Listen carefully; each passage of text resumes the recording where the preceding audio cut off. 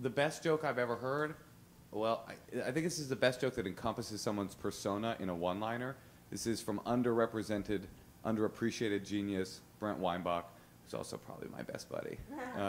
And you have to kind of picture him because he's got this super nerdy, kind of almost creepy, deadpan, grip the mic with all your might kind of delivery.